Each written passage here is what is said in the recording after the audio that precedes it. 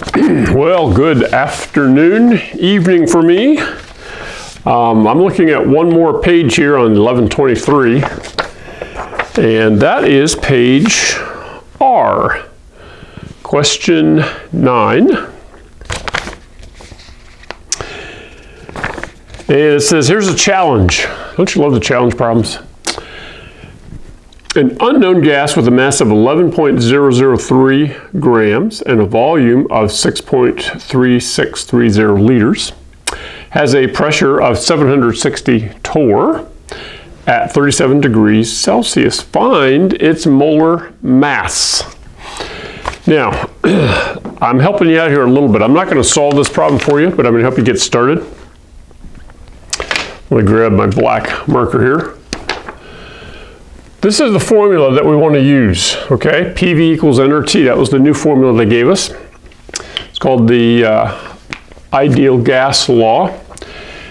So we need to read this problem, see if we can find the pressure. So I'm looking at it again. It has a pressure of, there it is, 760 torr. It has a volume of 6.363. And that is in liters, okay? And the temperature is 37 degrees Celsius.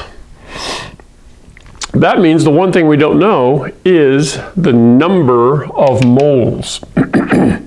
So I could plug into this and solve for N. I'll show you how to do that in a minute. But first of all, we need to, obviously this 0.0821, that number is a constant, it doesn't change. But we need to make sure that we have it in the correct units. And there's two things we need to adjust. We need to do a conversion. Do you know which two of those would be? You probably thought of temperature right away. Good, we've got to convert that to Kelvin. So I'm going to let you do that.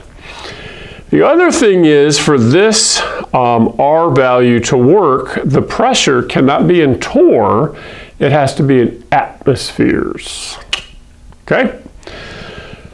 Thankfully, this is a real easy conversion because 760 torr is 1 atmosphere. And that has an infinite number of significant figures if you're concerned about that. So we can convert both of those numbers. Now let's take this formula and solve for N. If we divide both sides by RT, okay, then we'll have the formula N equals PV over RT. And then it's just a matter of taking these numbers and the temperature and this value and solve. You're going to get a decimal number. All right, now let's go over here and look at figuring out molar mass, because that is the actual question. It says find its molar mass.